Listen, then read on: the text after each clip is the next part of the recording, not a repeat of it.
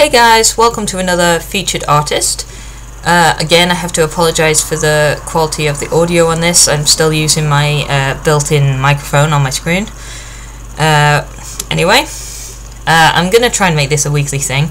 I nearly didn't do it today because I haven't been very well, but hopefully I can get it done and maybe get a few done every now and then just upload them every Wednesday. So yep, please excuse the traffic outside. So this week's featured artist is Pyropaws. Now if you know me, you'll know that Pyropaws is also my fiancé. So I'm not being biased or anything, I just really wanted to feature him because I think his art is really coming into something nice. He's only been drawing furries for about 3 months maybe. He normally draws humans, anime, that kind of thing. And he's just started. And he's starting to get some interest, but he's still only got 233 watchers. He deserves way more than that. Excuse me. So, yeah. So, here is a commission he did. As you can see, he's got an adorable style. Absolutely adorable. His inking is great, his colouring is great, just everything is great. It's really toony. Like, he's going for the toony kind of thing. I would show you some of his old artwork to show you how much he's improved, but he might actually murder me, so I can't do that. So, yep, as you can see, he's got a lovely command on colour and shading. So this was a commission. Next is a little badge he did at I can't remember if it was at Confuzzled. No, before Confuzzled, for someone at Confuzzled. This is an example of his traditional work. He's really great with expressions. Like, I struggle with expressions a lot, but he's really good at conveying things. He's also great at comics because of this. I'm not sure if he has any comics uploaded here.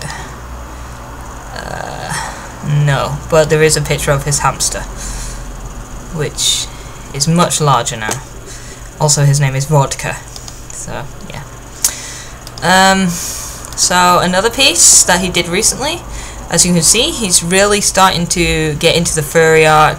He's understanding the anatomy and the placement of things. I mean, excuse that bus. Yeah. K9 Heaven van just went past, okay. Anyway, so yeah, he's also very good at, I don't know, like graphic design, I guess, like the backgrounds to make them pleasing to the eye, colors, things like that. This was a commission again. His commissions are very cheap, by the way, and everyone should go commission him and tip him lots and lots of money. And again, another one, as you can see, absolutely adorable.